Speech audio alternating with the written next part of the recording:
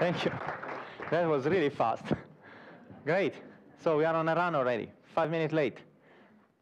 Thanks for having me here again after last year. We had an interesting setup last year, with a lot of people standing and moving around. This year looks more like hotel setup with a lot of column in the middle. So I'm here this evening to close down a little bit the journey you had in this one day.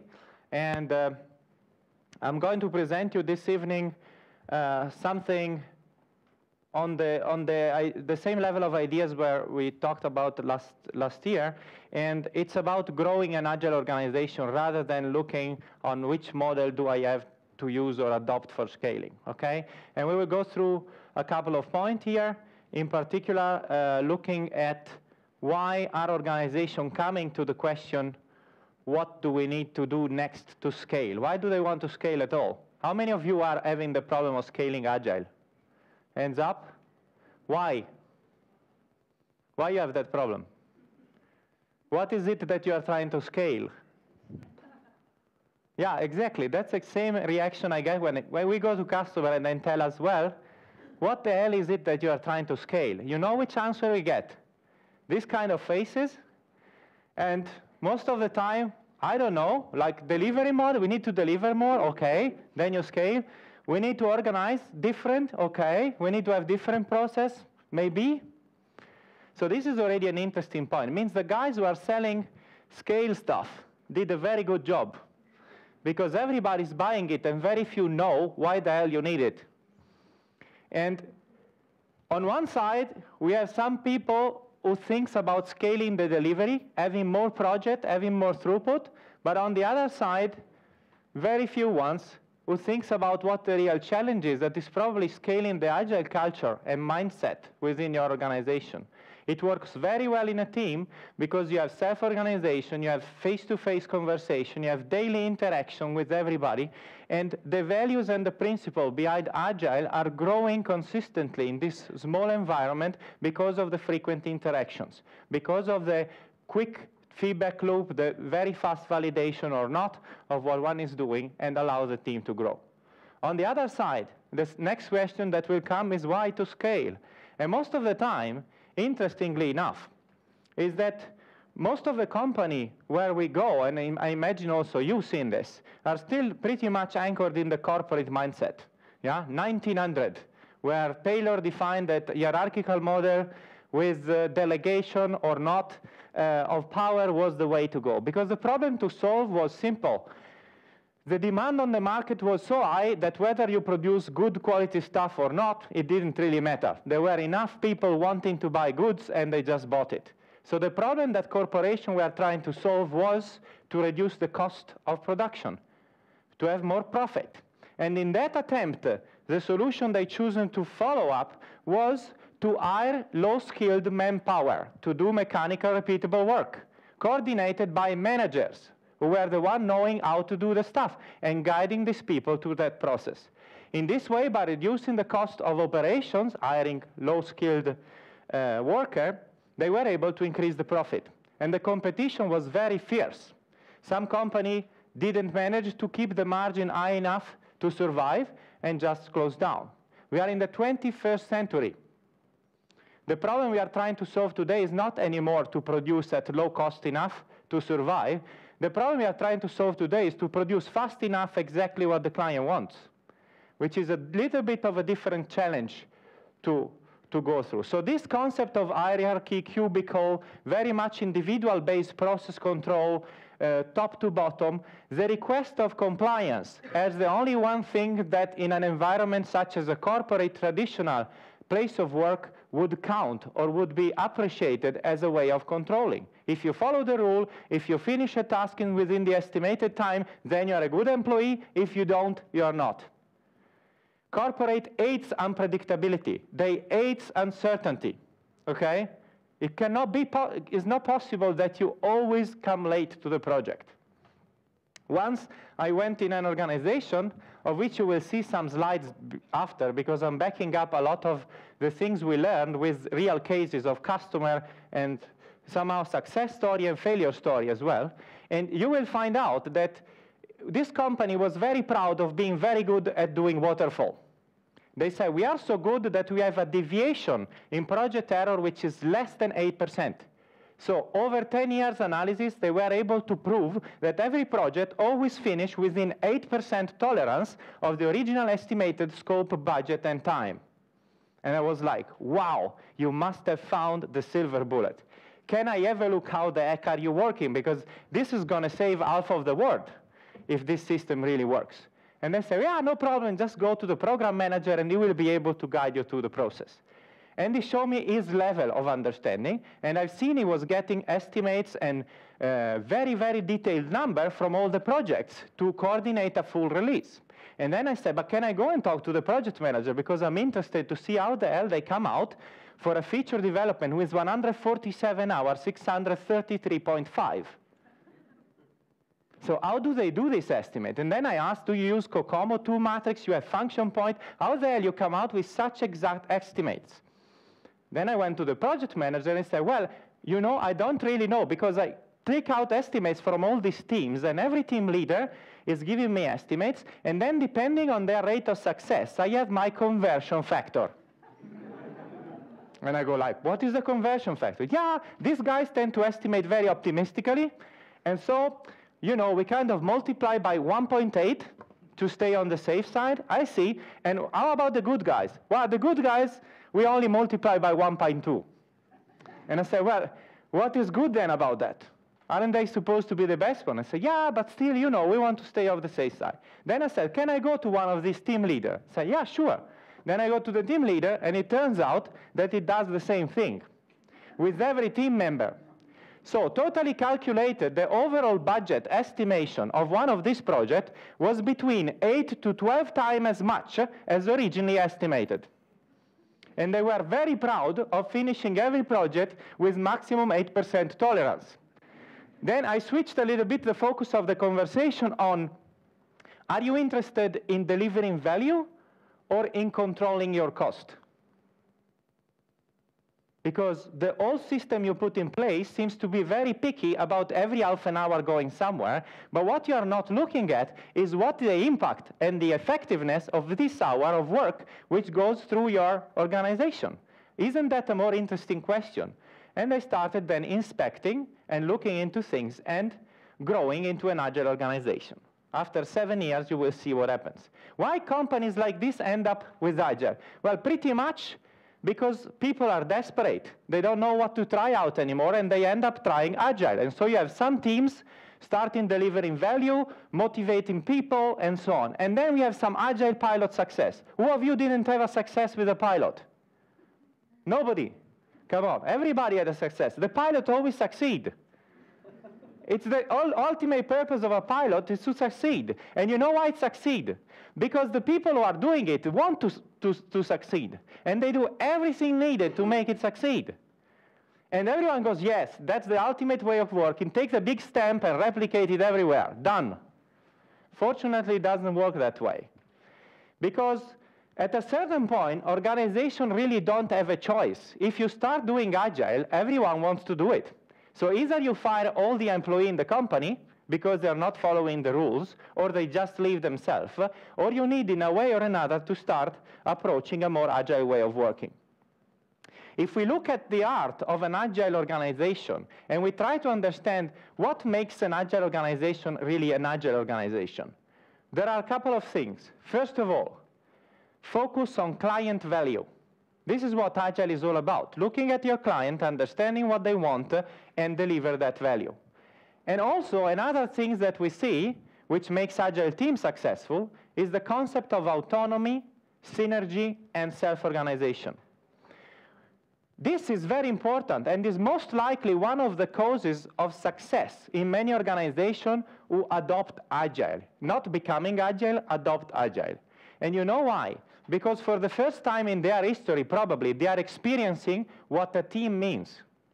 In many organizations, we have the concept of team, but actually, if you look at those teams, it's nothing more than a group of people who, namely, work together toward a common goal, but each of them has their own to-do list. They barely share commitment. They are not a real agile team. where you look at an Agile team, because they work with a pull system, they are fully responsible of delivering the value, and it doesn't matter who does what. Nobody cares. Either the team succeed or the teams fail. There is no individual success anymore. And this is what terrifies a lot of people who work 25 years to reach a certain status inside a company, and all of a sudden, a new young guys come and say, let's do this Agile thing. And the first fear they have is, what will be of me? I worked 25 years to build up my career and my position, and now you tell me I am a team member. Why I'm different from someone else? Another thing that make teams successful is iterative and incremental change. And why is that? Because it's helping reducing risk. And there are many levels of risk. Business risk, are we doing the right thing? Before throwing away millions or billions of euros in a project, are we doing the right thing or not? Agile team finds that out normally faster than any other approach, because they iterative and incrementally deliver something that can be inspected, tried out, and validated by a client, or the closest proxy to it, okay? They also reduce the technical risk, because by coming very fast to something which needs to work, otherwise is not inspectable, they also validate technology very fast. And most likely they understand what is necessary to do in order to deliver high quality much earlier than the typical release cycle, which ends with 24 months or 18 months or 12 months even of work, at the end of which all the problems starts to come afloat.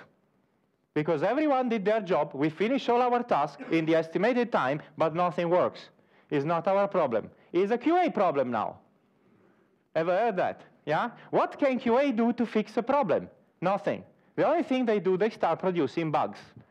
And that is with the dance, is my problem, no, it's your problem, starts.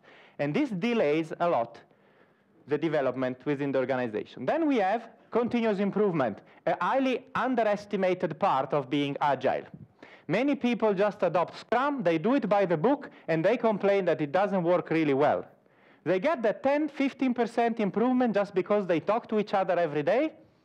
That's a good improvement. They visualize the work, maybe they get another 15% improvement, but that's it. They keep on doing the same type of Scrum from day one until they die, because they don't do retrospective. After a while, they don't see the reason why they should analyze the process and improve. They are not paying us more to do better. Why should we? Right? And that's the moment where you realize the big piece which has gone missing is the culture, the understanding of what's in it for me if we work in a more efficient and effective way. Dave Snowden authored this Kinevin framework. I'm sure many of you already seen this picture before. The Kinevin framework is an attempt to explain, I think, fundamentally two things. First of all, when we work in different contexts, we might have to deal with different domains. Not everything is simple, not everything is.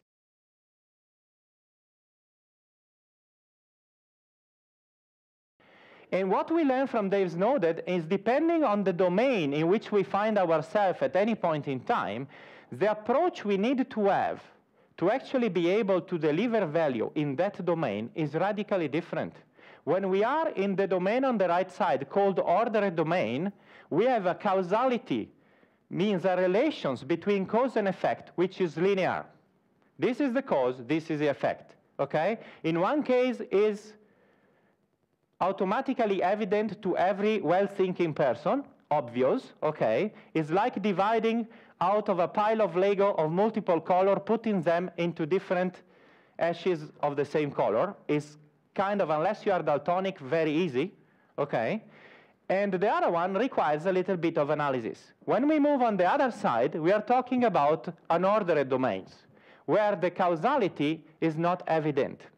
In particular, when we talk about complex problem, we know that there is no linear relationship between cause and effect, and it's most of the time only detectable with insight. Means after the thing happened, you can make a sense why it happens, but until it happens, you don't know about it. Example, when you have an accident on an highway, as soon as the accident happened, everyone can understand why it happened, what caused the accident. But before the accident happens, nobody can predict it will. But nevertheless, what we can learn from that experience is that there are some conditions which generate some patterns of behavior, which if they reproduce themselves, the likelihood that another accident will happen is very high. So when the traffic throughput increases very much, and people drive crazy, and there is a lot of variation in changing in speed, the likelihood that queues will form and people will not have enough reaction time to brake is very high. Means probably there will be an accident. This is why in many highways, when you have modern system, the speed limit decreases automatically to try to reduce the traffic density and reduce this likelihood, okay? That's a complex system. So what the highway does, try to reduce the likelihood of accident happening by repeating those patterns that have demonstrated are generating less accident. So they are reducing the throughput, they are trying to increase even in the United States, in some places in city center, they have the stop and go to increase the space between cars because they drive so close to each other that even if you go 20 kilometers per hour, most of the time happens that someone bumps into the one in front because they are too close. Okay? All these systems are ways in which we can cope with a complex system. We first probe, make the experience, look what's happened, and respond accordingly to what we learn. It's a very empirical process. Okay?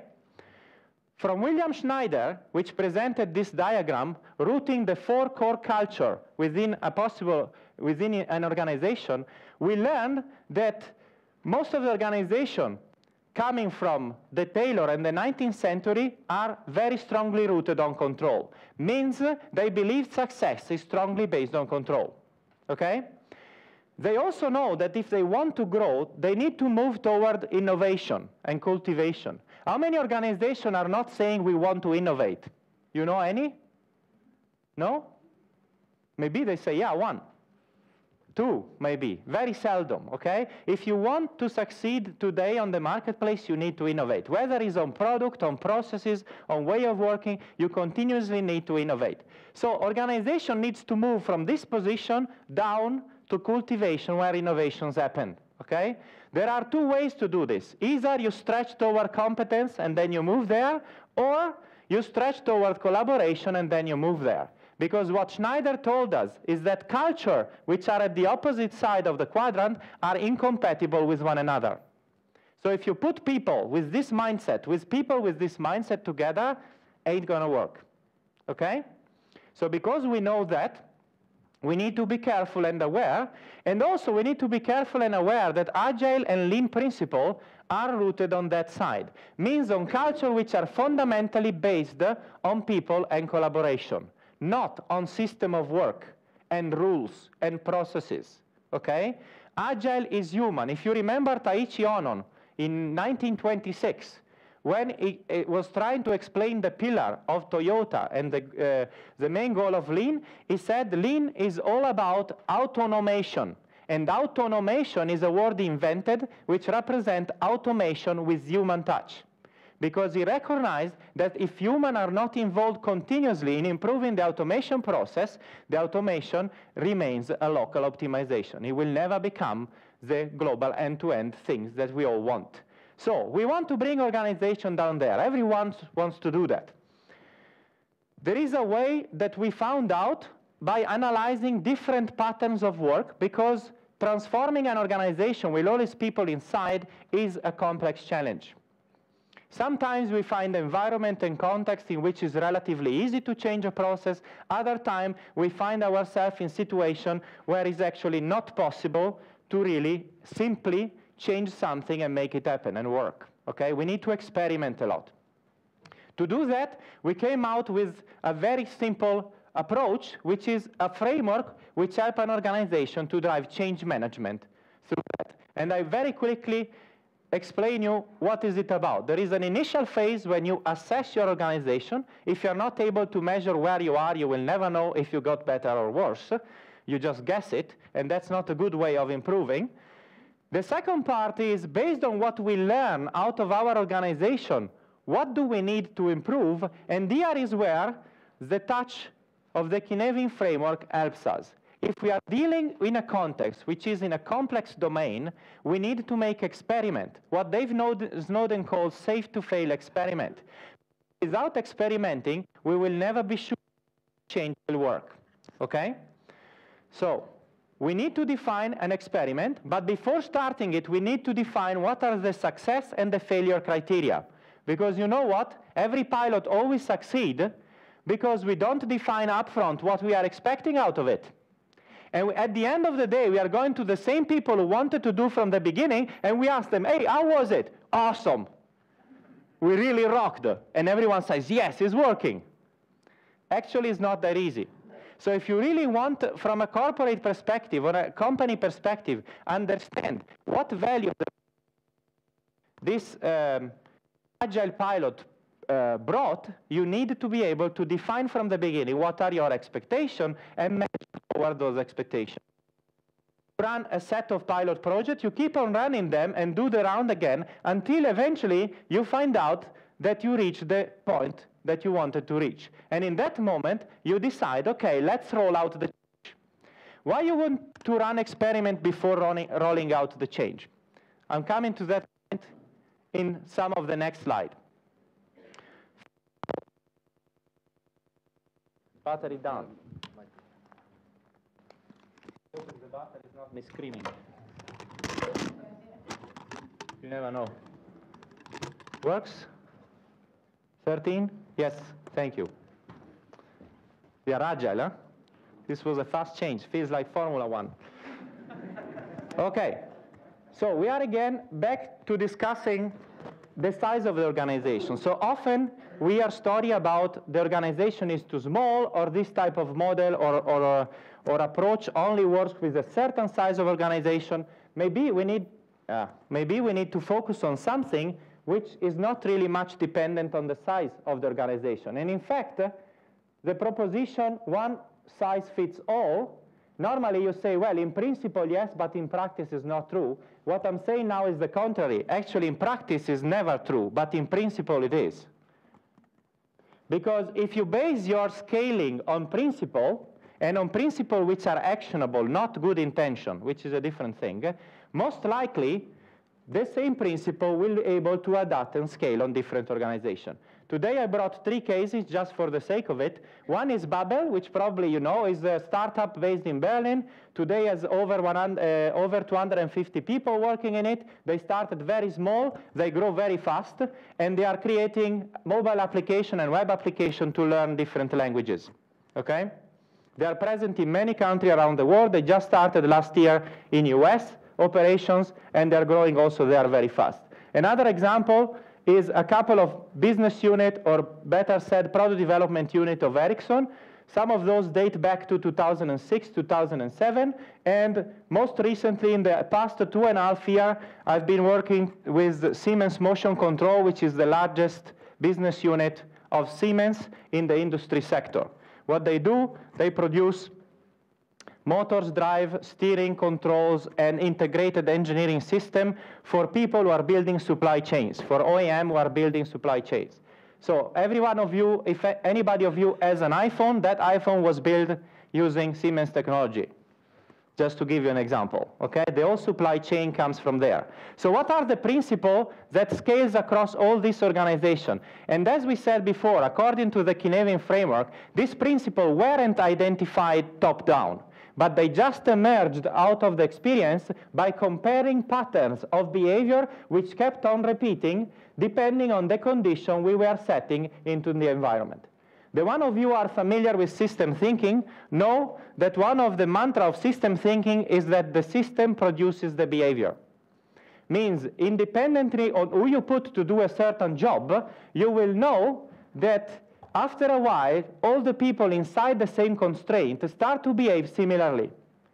Because the people tend to stabilize on the lowest level of energy to fulfill all the constraints and the goals which are required in their position. So what we learned is we collected now, and these are all part of our enterprise transition framework, we have about 11 to 12 principles, which ranges from change management principle to organizational design principle. And today I'm going to present you 4 of those because they have very generic validity. Number 1, focus on small incremental changes. Yes, we know that. But what it means that exactly like an agile team delivers small changes of value to learn if the changes work or not, you should do the same when you install an organization-wide change management system. Instead, what we see most of the time is something like this. Long phase of design with big smoking head for months, designing nice PowerPoint slide describing how the new organization should work, and after that, very acribically documented, other 3-4 months or maybe more, very well detailed documented. Then what happens? Rollout means someone sends the presentation per email, or they send you a link to a SharePoint folder, and they tell you, starting Monday, this is the process we use. Good luck with that. What ends up happening, everyone reads and interprets those very detailed file, and most of the time there is a very hard work of the management to actually try to follow up and support the various employees at various levels to actually follow those processes. What is never planned is the fix period. So as you might imagine, everything detailed on paper works very well. As soon as they start rolling out, a lot of issues start to emerge, and nobody ever thought about those issues. Guess what? Because they never tried it before. On paper, everything looks wonderful. But when you put it in practice, things start to emerge, which doesn't really work as one expected. And I'm talking very optimistically about a period of just 3 to 4 months. So the anti-pattern we're seeing, which is this one here described, is actually about trying to standardize the process before having stabilized it. What happens is that people are too much concerned about actually making a standard process for everybody before knowing it's working. And this is why they end up defining too early and too much into detail what needs to be done. Instead, what an agile organization should do is something similar to this. Small design, you have a blueprint of the overall change you want to go through. You detail just as much as is allowed with some coaching or approach from internal people actually to support that change, and you roll out document, roll out document, roll out document. Means the documentation follows up the real experience. You don't document before, you document after you tried and you know it's working. Pretty cool that way. Otherwise, you end up re-editing documentation for all your life because it's never going to work like you planned. In this way, you can parallelize change and in sequence within your organization in period around 12 weeks' time, and this is a recurring pattern, works pretty well in all those organizations. You can focus on stabilizing the process first and then go for what we call emergent standardization. Means the standard is not defined up front, is emerging out of all the probes and the experiment that you're running inside your organization. Okay? So, how do we coordinate all this big mess of experiment running inside the organization, and how do we find out where are dependency and possible synergies? The way we do that is using a tool which is called the Agile Strategy Map. All this stuff is, by the way, Creative Commons. You can download it from our site. It's well documented enough that you can use it yourself, so I'm not trying to sell it. We start with an initial goal, and after we have the goal, we have to identify what we call possible success factors, okay? The possible success factors are leverages that you can use to achieve that goal. Who is going to determine what are the success factors for your organization? Well, I expect you and your leadership team will do a good job in a well-facilitated workshop to find out what could be possible success factor for your organization to improve. Once we have this possible success factor, we are going to identify and break down what we call necessary condition. So what do we need to do in order to fulfill that success factor? And because are possible and not certain, or not critical success factor, as we call them, we need to make an experiment which allows us to validate that success factor as fast as possible before we try to make any change to the organization. Because the impact of the change or the risk of the failure will be too high. So in order to do that, with the help of various people at various levels within the organization, we consult the expert and we try to learn from them what do we need to do to actually be able to try out if this hypothesis we formulated actually holds true or not. Here is an example. This is how Siemens Motion Control, is an organization with over 6,000 people, started their transition with the strategy map in March 2014. And the goal was already set to the end of 2015. So this is the organization where we want to go. These are the 7 possible success factors, and these are some initial necessary conditions. You would say, wow, 6,000 people all fits in a blanket of paper. Yes, for 10 minutes. Because as soon as we start breaking out in smaller work group and finding various consultants, every one of these little pieces here generated an additional strategy map. And so it breaks down and it propagates at all the level of the organization until it becomes to a level which is really operative. And you see people even making drawing to explain what they could try and experiment at that level. In this way, you don't only align all the people within the organization at every level on which changes might be meaningful, but you are also able to track dependency between these changes, and you are empowering every individual down to the executive or to the operational level to be able to actually own that change and suggesting experiments and trying out things to do. And the result of this experiment will reflect back to the strategy map because they will enable and unlock the last level. So the strategy map basically burns in every time you remove one of the necessary conditions because you fulfilled it, you move towards the success factor. And those practices are shared automatically across the organization. So the win of one person or the improvement of one team or a group of people actually reflects immediately to the rest of the organization. Just to make an example, one of the first experiments we made was to actually find out what the heck a cross-functional team would look like in such an organization. Because everyone said, yeah, the best way of reducing handover and delivering fast is to actually go for cross-functional teams. So you don't have to ship work between one team and the next. Everything is solved within a single team. In theory, it's very easy.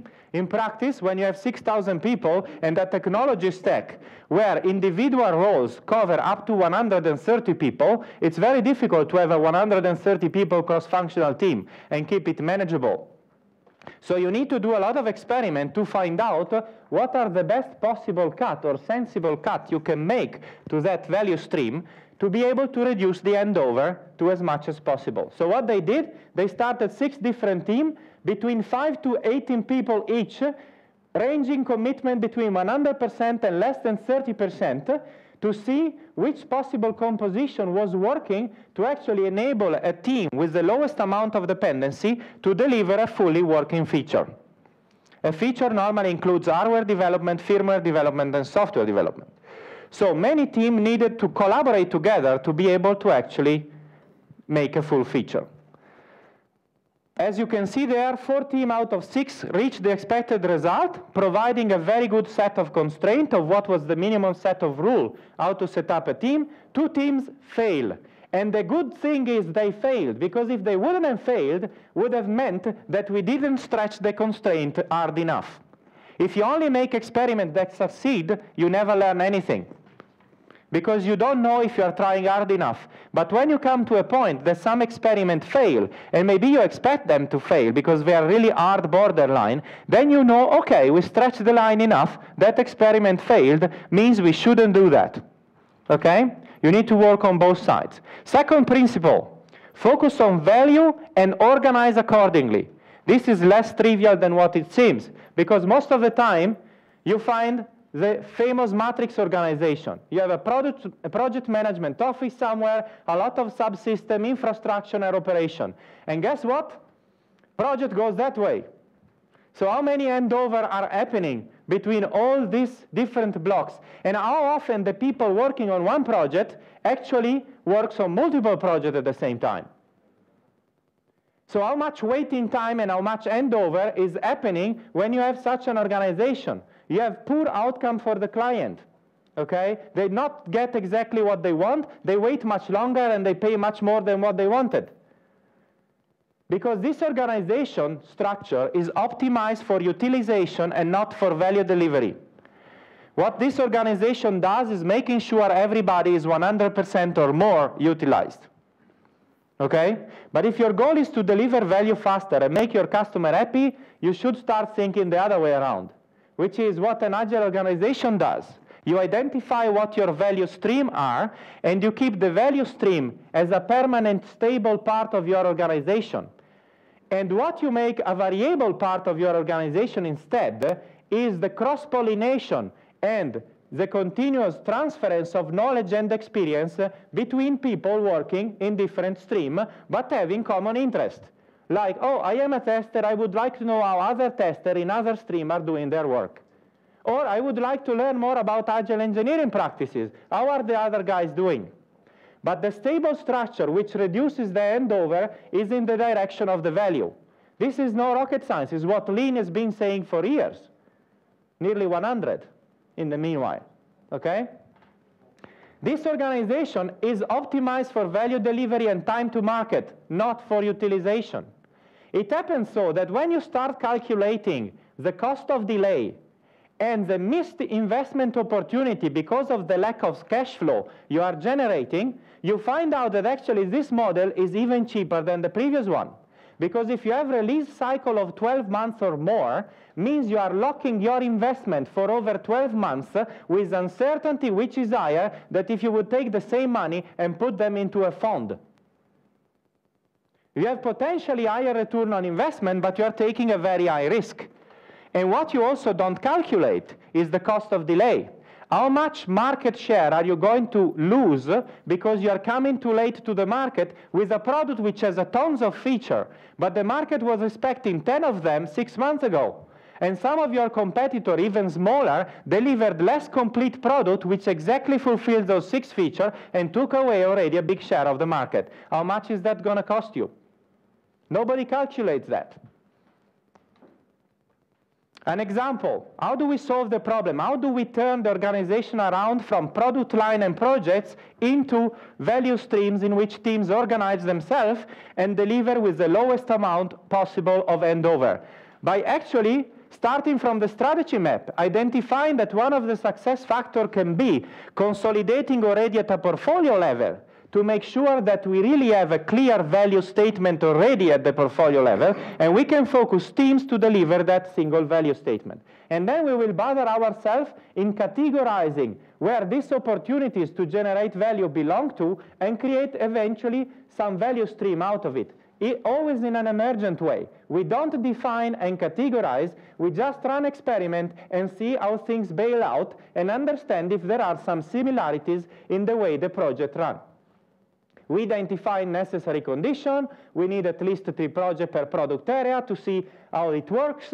We need some comparable dimension to measure different projects. And definitely what we want to have as a success or failure criteria is to demonstrate that if we have a project or an opportunity represented at our portfolio level, and this opportunity gets ranked in terms of potential, gets analyzed, gets evaluated, gets broken down, we have a nice backlog there, and we need to know, okay, in order for this to work, what we expect is that independent of the fact that one of these opportunities gets worked in a traditional way or in a new way, we don't lose governance from a portfolio level, and we can use the same KPI to measure the progress of one opportunity against the other, independent of the fact that they are worked using Agile or not.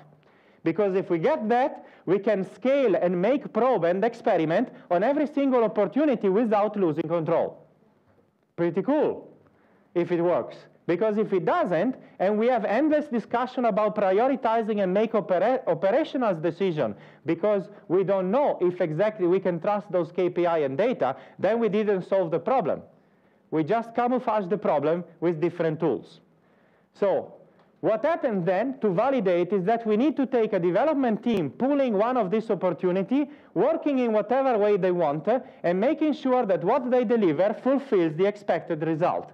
And to run that experiment successfully, you will have to run it with more than one team. Some of those working in an agile way and some not.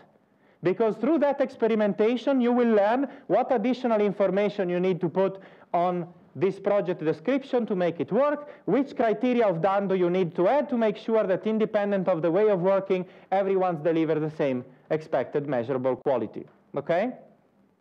How we do that? Normally we found the usage of lean canvas to be a very good idea, and there is a specific type of lean canvas which we call opportunity canvas, which exactly helps you highlighting why the hell are we doing what we are doing, which customer segment are affected by it, and all the other stuff. This is the starting point. Is one of those changes in the system which produces one of those behavior that we like. Guess what happened as soon as people start using this? This one is from Siemens. Looks similar, but not quite.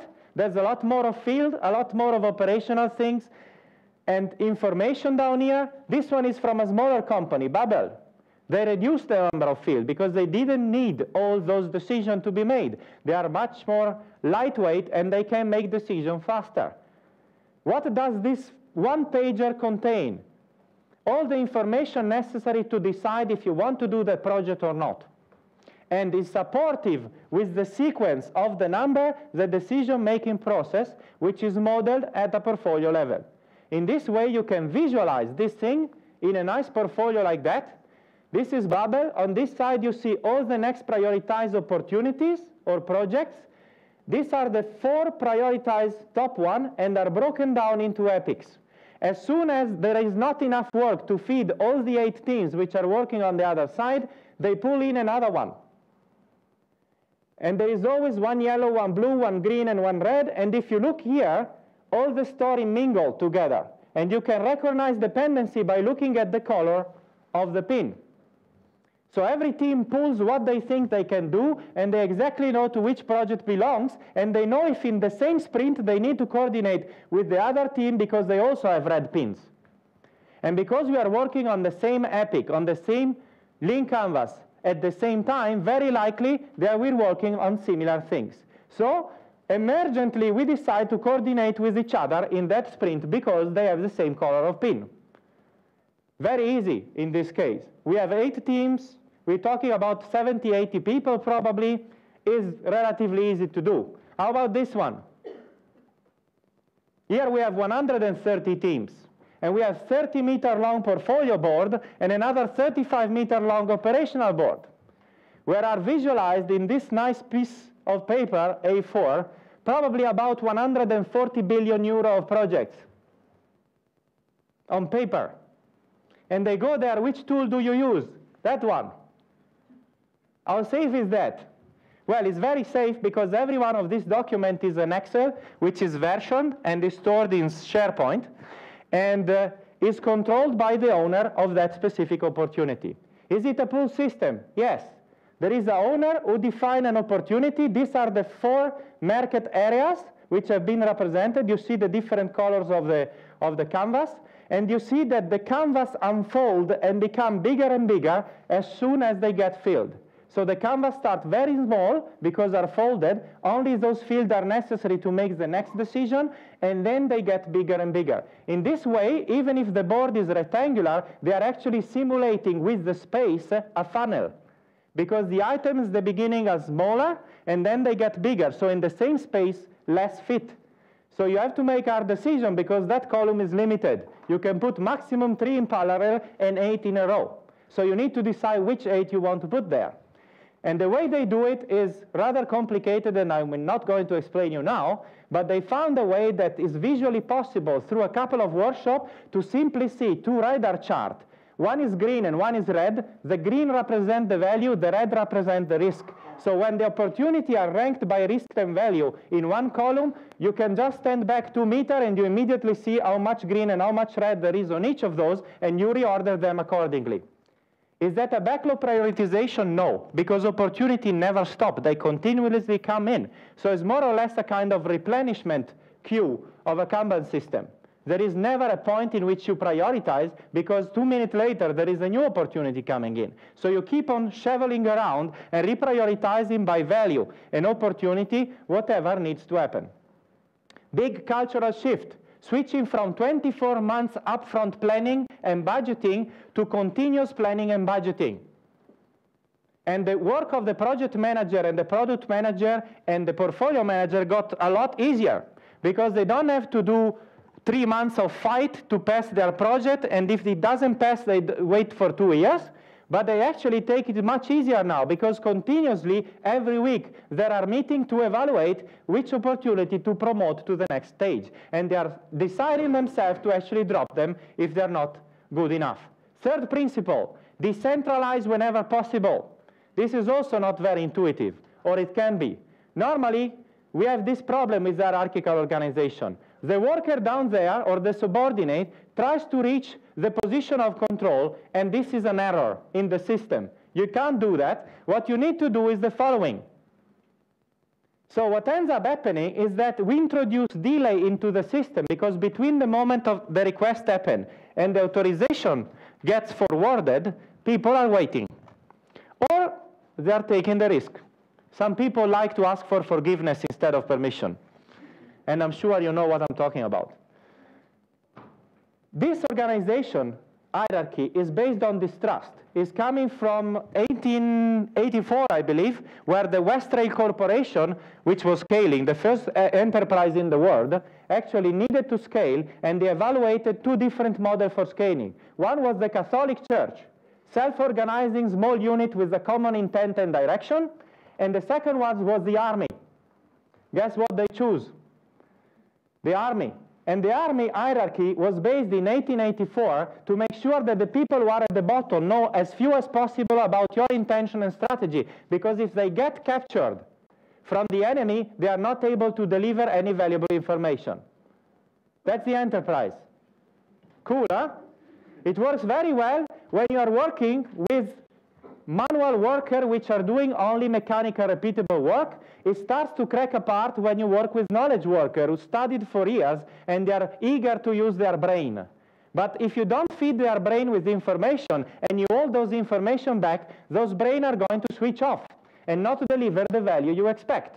If you want the brain to switch on again, you better use the approach which most agile organizations use, which is empowerment of the worker.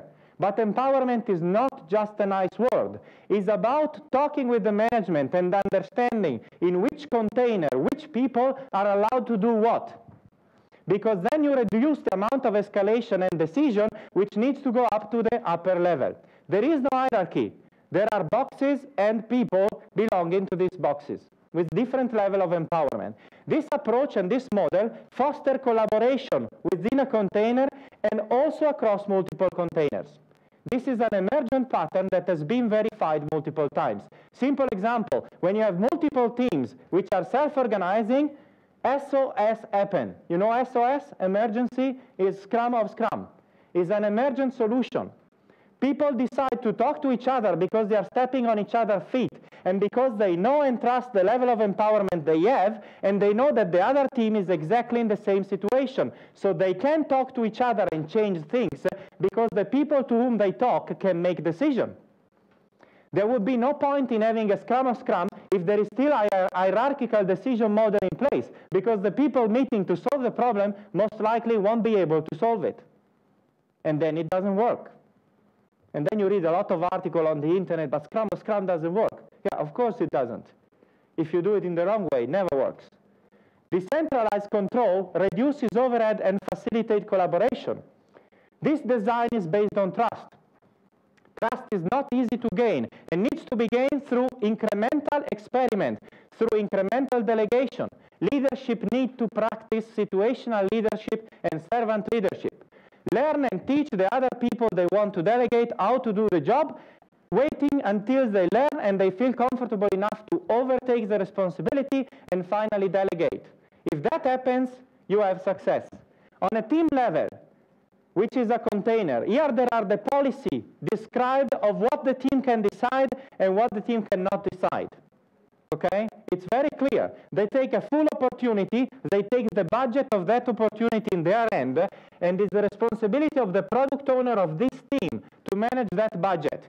And this means you have 40 weeks, team weeks of work to complete this opportunity.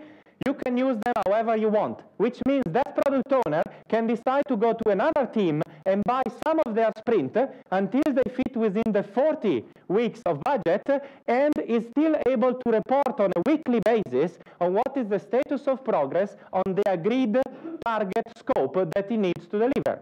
And every week he updates his burn-up chart and goes to the portfolio management and said, okay, I consumed 20 weeks, I still have about 20% of the scope to complete, I'm confident I'm going to finish it. And as soon as he's not confident anymore, and you can see it rather early, because we use empirical control, means you count how many stories are done and how many are left, it's not just an estimate, okay? And based on that, you can simply count, well, in 3-4 sprints, maybe we're going to finish. And when you see the budget is not enough anymore, or you need to reduce the scope, then you go back to the portfolio and have that conversation, but only in that moment. So you're not overloading the poor portfolio manager with daily work about deciding, should I do this story or not? Or should I use this week or not? The same thing in Siemens. This is a bit of a larger project. Here you see all the policies they have written as well to understand who can do what in which constraint. The first principle, the fourth one, is avoiding synchronization of flow unless strictly necessary. This is also very unintuitive because, as you know, most of the model we are used to, they try to synchronize all the project with many project managers for a big bang release. Everyone should release at the same time. Sounds a good idea. It's like everyone goes at the station because the train starts. Heard that analogy already. So you have 3 project managers, a project starts, then all of a sudden the management decides, oh, let's do the other project. Then you move resources away. I call them resources intentionally in this case. And you see that one project starts to slow down because people are cut between 2 different projects. Then another one starts, and because the second project we started is delayed already, then what we do, we move people away from the last one we started because the second one is delayed as well. And what happened? Most likely the first one will be delayed as well. There's a lot of effort here and a lot of communication going on and coordination between the project manager because they all need to release at the same time, which introduces a lot of other dysfunction that you are familiar with. The risk of integrating all new code at once is very high. The likelihood to find a bug when you change 2,000 lines of code at the same time, good luck with that. Even if you use continuous integration, but people worked in parallel stream until 3 days ago, still good luck with that, okay? So the way Agile team do instead of having fixed scope and fixed date, an Agile organization, first of all, works with team, and team are a stable structure. It's not something you can pull out people from and move them to another side. And then you release continuously, 1, 2, 3, 4, 5 releases. Whenever a feature is done, reintegrate and release. There are organizations which really excel at doing this. And in this case, we have variable scope and variable date, which is not a bad news because it means you can decide whenever you want to release whatever you want to release. It is not a bad place to be. One of the examples, so one of the first organizations in which we installed the enterprise transition framework, there is a summary slide next, is Ericsson Mobile Core, which is today probably one of the most profitable product development unit in Ericsson. We started there in 2006 with some leadership work. We started a big transition around 2008, which finished in end of 2010, and we kicked off a whole bunch of internal coaches, 21 people, who went to 8 different locations around the world and started replicating this pattern. Okay?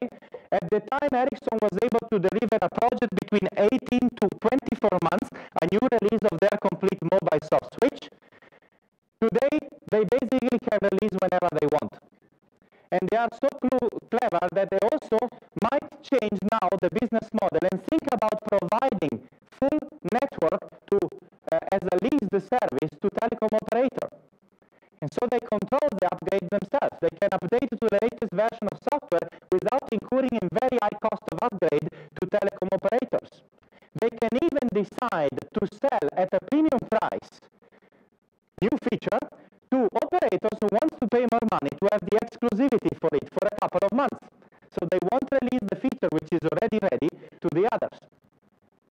Okay? You can do a lot of things. If you start working Agile, you can think about a lot of business models, idea, which can come out just because you can. You don't have to, but you can.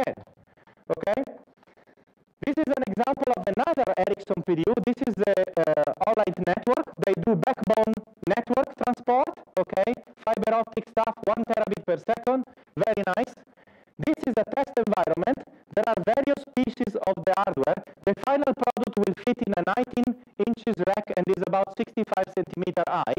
This is the test product. So it's like 2 square meters. Okay, it needs to be minimized. But by doing iterative and incremental development of hardware, software, and firmware, they are already capable in early phases, just 2 months, to have a serviceable product. Means it's transporting bit as it should.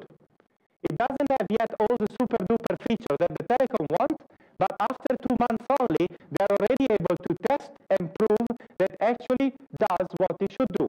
And obviously the form factor is not yet there. It will be refined and improved over time, but this cross-functional team is continuously integrating and trying to increase the quality and also removing the waste because they see it.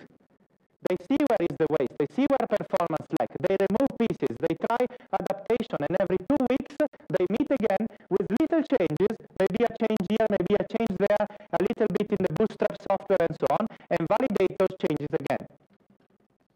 What Bubble does, continuous delivery. Every feature in Bubble is available on all platforms at the same time. And they release every single feature independently. They are not taking 20 features and waiting 6 months to make a big bang release, but they release every single feature independently.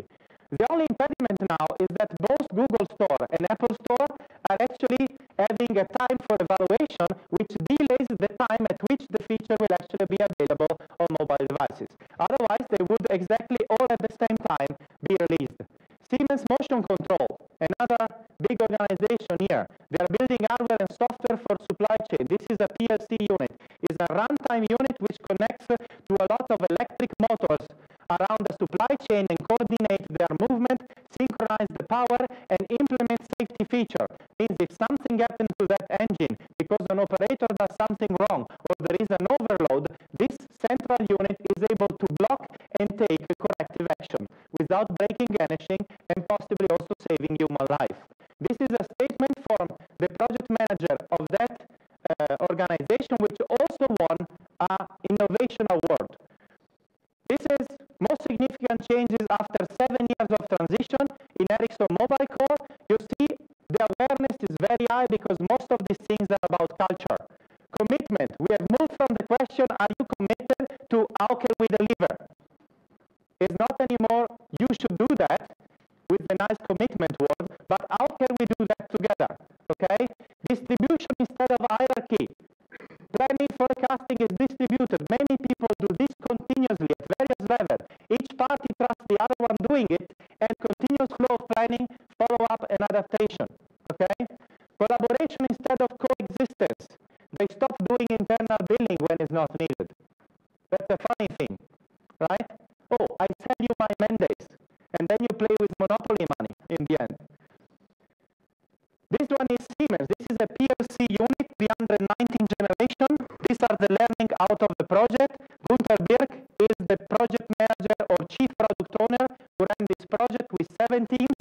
About 40 people were actually more because we involved 2 hardware teams doing the work. And these are his takeaway. Okay? To make your appetite, they measured that actually the delivery speed, the lead time of hardware development went down 40%. They had a better quality and they had an enhanced design for production, which wouldn't have been possible following traditional product development approach for the first time. Okay? And this is the way they did by parallelizing some activity with cross-functional team. 40% speed less, 25% less budget. This is the MTS award they won in 2014 for being able to actually innovate and deliver within a time which was incredible because it's 18 months from conception to delivery. The traditional time to do something like that is between 5 to 3 years, if you are good. Okay? So takeaways, and then I'm done. There is no blueprint for an Agile organization. You need to learn to grow Agile within your organization. Okay? There is not Agile you can buy. There is no model which suits them all. Because to tell you the truth, how many times you go to your organization or you look to another one and you say, yes, but we are different. We are more complex. How many times you have that? All the time. So how can it work that everybody runs after the same scale model? If everyone is different, how can it be that all of a sudden everyone will be the same again? It doesn't really fit together. Probably because people don't have a better alternative. Because this alternative requires more work. You have to pull up your sleeve and start taking your own risk and owning the change yourself. Scaling is not about delivery model, and is more about cultural change and continuous improvement. Okay? Agile is not doing sprint, having a backlog, and having a scrum master running around saying, where are my post-it? But it's more about changing the culture toward continuous improvement. Okay? Becoming agile for an organization is not a goal. Many people said we want to become agile, and you should ask them why. What do you hope to find in agility? What are your business goals? Which one of those you think will be reached earlier if we work in another way? Last but not least, experience shows, and we have dozens of cases like this one, where really we can recognize repeatable patterns, and if you are able to understand those patterns, you can actually put in place the condition to have those behaviors emerge again out of your organization. Will they look the same? Absolutely not. As you can see from the picture, every implementation of the same principle is light years away from each other. They are totally not comparable. Yes, they have a board and they have post-it on it, but this is not the way you judge comparable